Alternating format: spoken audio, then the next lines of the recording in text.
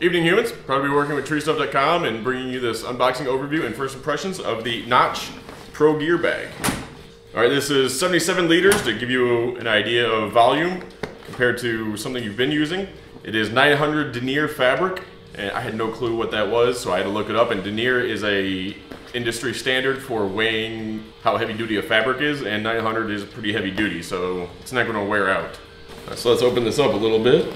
Kind of a different design on the locks. Seems pretty handy. We'll see in time.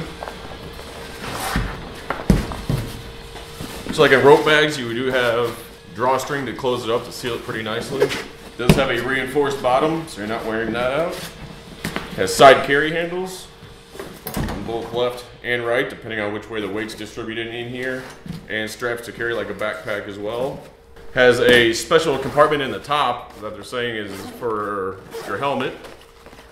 Kind of keep it separate and protected. It's pretty roomy. I'm sure you could use it for whatever you want to though. You'll notice quite a few daisy chains run all along on the back and also on the inside. But you have one long continuous daisy chain all along the upper rim.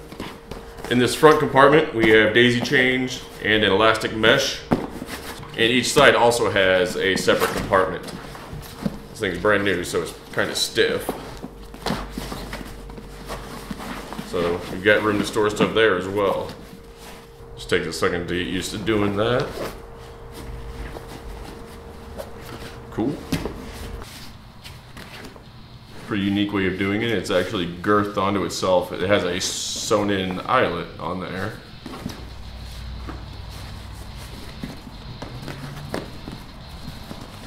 Just feed it through itself and take it off. The back pad is molded. It's pretty comfortable empty. We'll see how it feels with some weight to it. Pretty high density foam in the back to make sure you don't get anything sticking you. Very much looking forward to using this. My old storage solution is just a big duffel with a bunch of smaller bags inside the duffel. So it was bags and bags and bags, and so it'll be pretty nice to have one set storage for all the climbing gear. But I'm going to go off camera, take some time to go ahead and load this guy up for hopefully some use, and I'll be back in a bit.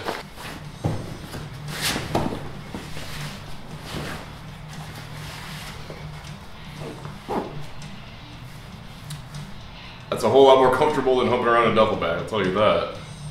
That's actually really nice. Nothing's stabbing me in the back or anything. Yeah, I'm going to like this.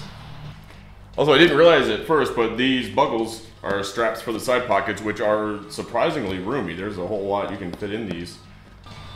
I'm really starting to fall for these buckles. Once they're locked in, they're not coming undone, and there's no moving parts, so they're not going to break. It takes a second just to get used to the motion, but I mean, they're not bad at all. They're pretty sweet. So I like those. As I said, you have surprisingly large amount of room in these side pockets. So I actually filmed everything up to this point a few months ago, and it kind of slipped my mind to edit and post this video. But now I've got a better idea of how I feel about it, and I love it. It hasn't been used as you would using it every day yet, but I have been using it, and it's held up incredibly well. As you can see, it still looks brand new. And the features that it has make it incredibly convenient. Wearing it like a backpack with this molded pad, you don't get anything really digging into your back, causing you pain when you're humping. Even with all my gear, it's pretty freaking heavy, and it's still super comfortable to wear. I think it's hardest for me to decide how I want to store gear in it, really. Currently I've got a bunch of iron eyes on one side, my rope wrench SRT setup on the other side, spare beaners, first aid kit, things like that in the front pocket.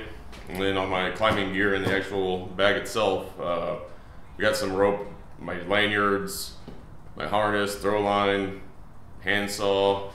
On the top, beaner around the top, I've got all my climbing equipment. It's definitely one of those things where once you've had it for a little bit, you don't really think about the cost, because it's not the cheapest bag on the market. You just are happy with it. You know, you forget about what the price was, and you're just glad you have it.